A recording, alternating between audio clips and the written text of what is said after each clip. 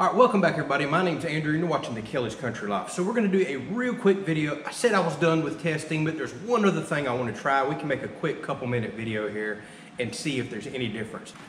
So basically I took the fan and that diffuser forcing cone that I had, flipped it to the opposite side so it's necking down and forcing air right between these ice makers. So basically this is just another forced air test. That should increase velocity. It's directing it right between the ice makers. I just want to check and see. So let's see. If the results are not good, I'm not even going to post this video. If they are, it's food for thought, something for us to chew on real quick before I get into version 2.0 build. It's something that just popped in my head. So I really wanted to try it before I go get everything I need to build the second ice maker.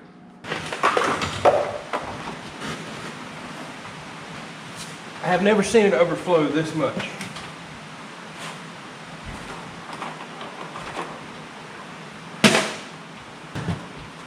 I'm actually really excited about this. I think we have our highest weight yet. Now, how do I get all this in here? I already know I'm gonna spill stuff everywhere. All right, I'm teared out.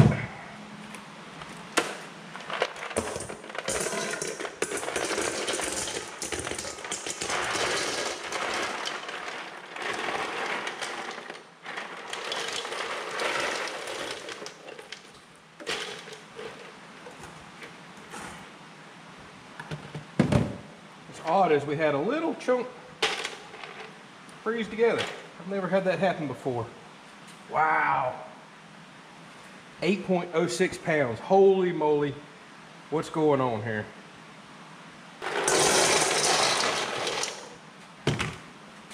No way.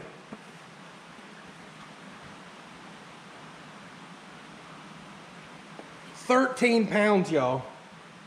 13 pounds, I kid you not. 13.12 pounds.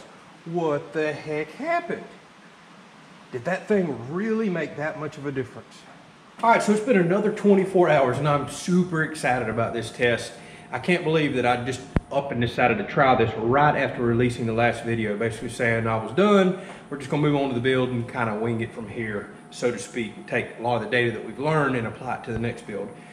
Fingers crossed. I don't know that we'll get 13 pounds again, but if we blow that 10-pound mark out of the water by doing this force cone or diffuser cone for the second day in a row, we've learned something. We learned something very important. But let me shut up, let's weigh it. It could be 8 pounds for all I know, but getting over 13 pounds yesterday, dang, that was a heck of an increase. Let's see.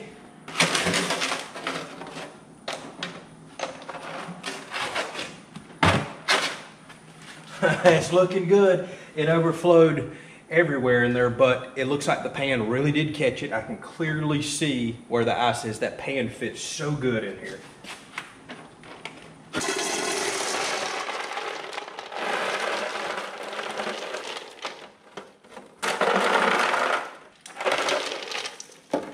So I'm noticing something. These last 2 days I've been running this test, I've been getting a solid block of ice right there. I'm wondering if the fan is forcing so much warm air when I open and close, it's actually causing a tiny little bit of melting right here. So let's see here. What do we have? 6.43 pounds.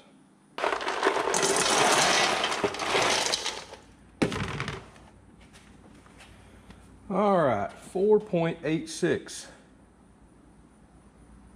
So we did not hit that crazy 13 today, but look at that. Our second highest ever. So it's weird that they were that much difference apart, but without a doubt, we are getting record amounts of ice out of this. So okay, so something worth noting, it looked like both ice makers had ice in them that was completely frozen and they were not far from dumping. That would have easily put us in the 12+ pound range. So again, it's all about timing. That's why I do 2 days. Really, it would be better to do 3 and 4 days and average the numbers together. But without a doubt, we are seeing one heck of an increase. And why? Why are we seeing that? It all has to do with velocity. I have put this forcing cone right here on this. It is necking down the air, increasing velocity and pushing it right through the ice makers, hitting the back wall. Not only is it hitting the underside of the ice makers, it's hitting the top. That's an important point that we really need to discuss. All right, so I'm really excited and really nervous about how to move forward on version 2.0.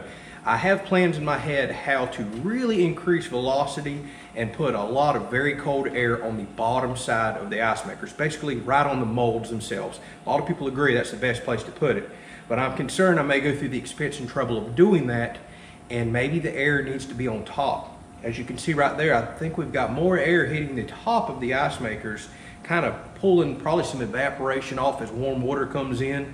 So I'm a bit nervous about moving forward with version 2.0 and just hitting the bottoms. But either way, I think we can say without a doubt, it's velocity. It's absolute air velocity. Temperature makes a difference, but velocity is making far more of a difference than I ever realized. That's what I really need to go after, is increasing airspeed.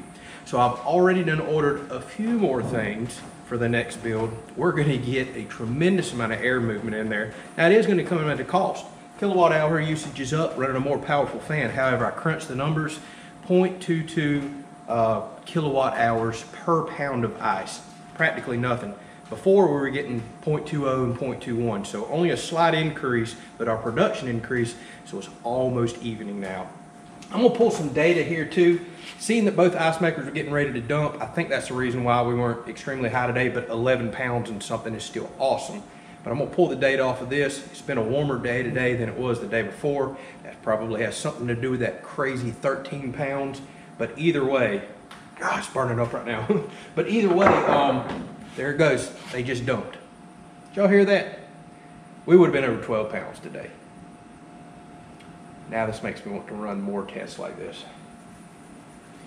Oh, what to do? Do I do the fans and ice makers at the same location on version 2.0, or do I do them at a different location, which is what I'm leaning toward?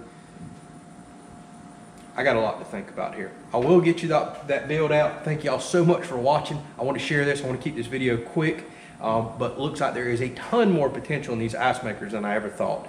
So we'll see what we can squeeze out of version 2.0. Hopefully y'all enjoyed the video. Thank you for watching.